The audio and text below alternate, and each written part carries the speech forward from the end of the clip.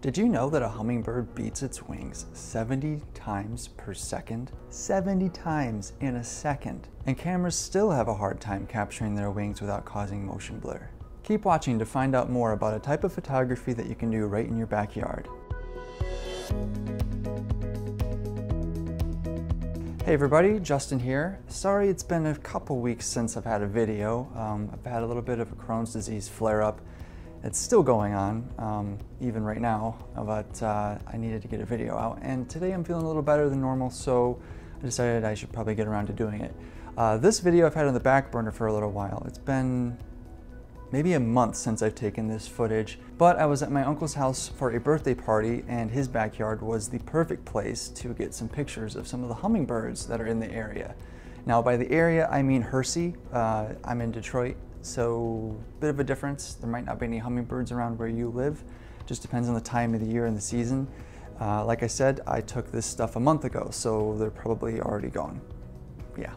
But regardless, this applies to any type of bird, really. The hummingbirds I'm just focusing on for this video because they're really cool. You can technically do any type of backyard bird photography any time of the year as long as you have a bird feeder and you know what kind of bird you're going for. So if you take a look at this clip here, you will notice that the bird's wings are moving relatively slowly. Not too slowly, but slower than normal. This was taken at 120 frames per second on my camera. And that's basically a fancy word for slow-mo. And you'll notice I couldn't even slow the wings down perfectly. They're still a blur, and that's just an ode to how quick a hummingbird's wings really are. In photography, your shutter speed can be a big help when it comes to stopping a hummingbird's wings, but you have to have enough light to do it. So if you're in your backyard and it's kind of a wooded area and you're expecting to stop a hummingbird's wings with a high shutter speed, you're probably going to end up with just a dark photo. The photos that I took here, while they aren't perfect, they did stop the wings for the most part.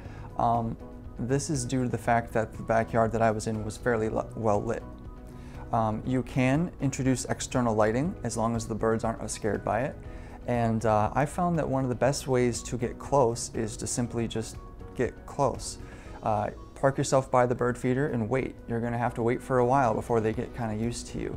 If you can, get a tripod. Keep your camera aimed up as much as possible without having to do it yourself with arms. Suffice it to say, I didn't have a tripod with me that day, so I actually did have to do it with my arms. I got quite the workout. But the best way to get this type of photography is to stay still and wait for the bird to come to you. You can do this with a long lens or a medium lens. I definitely don't recommend a wide angle lens. I used a lens at about 400 millimeters so I could be a little bit further away from the bird and so that I wouldn't startle them as much. If you've done some pre-planning and set up your bird feeder well in advance, possibly around springtime just so they know that there's a feeder around, they'll be less likely to be afraid of you, especially if you're in your backyard often. I will also note that your camera for this doesn't have to be a DSLR, it always helps. But you can get away with a point and shoot for this one. Probably not going to want to use a phone for this. Just saying. When it comes to hummingbird photography, one of the trickiest things you're going to have to overcome, besides stopping the bird's wings, is keeping it in focus. I like to keep my focus on manual. This is so that I control the focus throughout the entire time that I'm taking pictures of the bird while it's at the feeder. While the bird is feeding and I'm looking at it through the camera, I try to set the focus on its face or on its nose, nose. It's a nose, right? It's a mouth? Beak? Beak. It's a beak. You generally don't want the focus to be on anything behind the eye.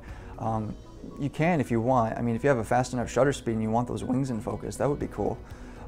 But generally you want the eye or the beak. It's the main focal point, so you'll definitely want to consider that when you're setting your focus manually. Lastly, you'll notice that the bird's behavior, it will come towards the feeder, take a drink, go back.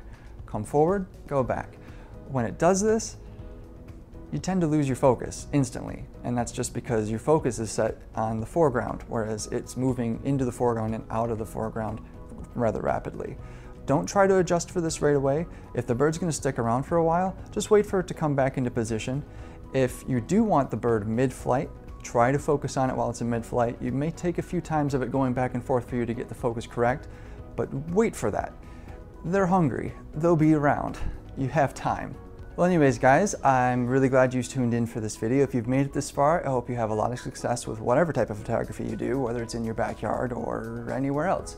If you liked what you saw, please feel free to like and share this video. I always appreciate it when people share my videos. It gives me more views, and I definitely keep an eye on that view counter because it's all I have. No, it's not. Anyway, I hope you guys have a great week, and it might be a couple more weeks before you hear from me again, simply for the fact that I have some tests coming up on Friday for my Crohn's, and I might not be feeling the greatest due to that fact. So maybe the following week I'll do another video. So yeah, thanks again for watching, and have a great week.